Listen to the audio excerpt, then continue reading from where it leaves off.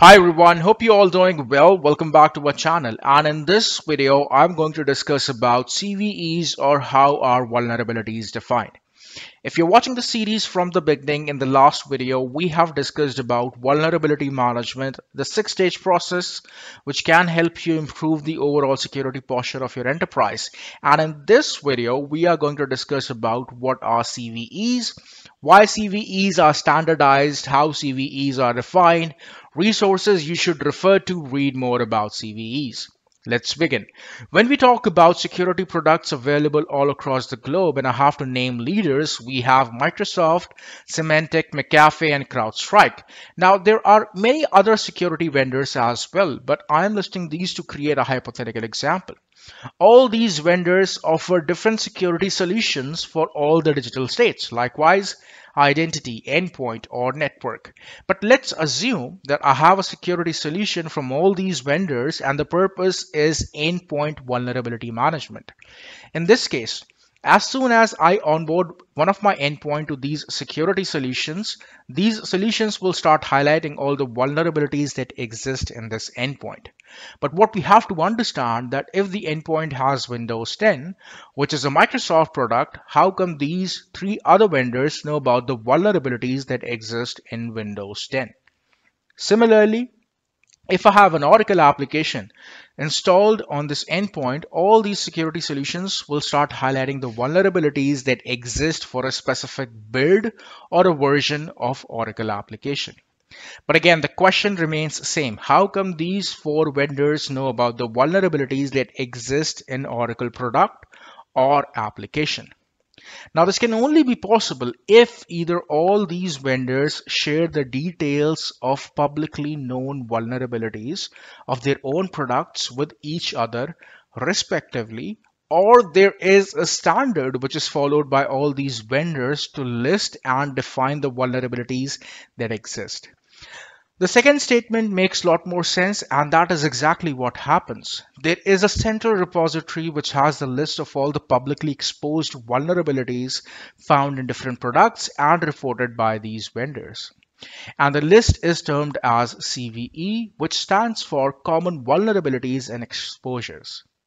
Now, this method of defining vulnerabilities has been standardized by MITRE, and the link which you can navigate to check all the details is cve.mitre.org.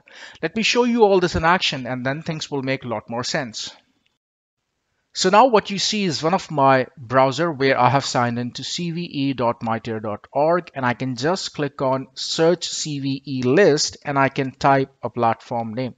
Let's say I want to know all the vulnerabilities that exist for Windows as a platform. And as you can see, it is listing down all the vulnerabilities that exist.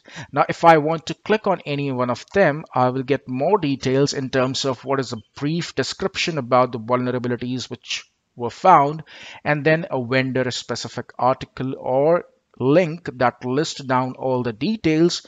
That does include CVSS score, what were the metrics that were calculated, and what are the impact. This is a very common practice that is same across all the vendors. Now, what do I mean by this? That I've shown you an example of Windows wherein we were getting redirected to MSRC portal. Similarly, let's say if you type here Oracle or any other name of any other product or any other vendor, you'll get the vendor specific information. So let's say if I search for Oracle, then I'm getting all the vulnerabilities that have been reported for Oracle. Okay. Now let's say if I click on any of these, and then again you'll see a similar description and a vendor specific link. Here you can see it is going to oracle.com and then a specific subset of security alerts. So this is all the information that you can refer to for a specific vulnerability altogether. Now there is one more aspect of CVE, and that is the naming convention.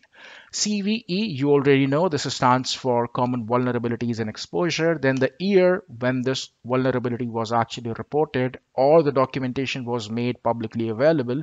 And then this is a number which is actually defined by CNA, which is termed as CVE numbering authority. Okay, so this is a naming convention which is used for CVE, Common Vulnerabilities and Exposure, the year when it has been published, and the number which is generated by CVE numbering authority. So that was all about knowing how CVEs work. Let's talk about a quick summary of what all we have discussed in this video. We have discussed about CVEs, resources that you should refer to in terms of reading the documentation regarding CVE, which is cve.mytier.org. The most relevant documentation will be available on this portal because it has been standardized. Okay.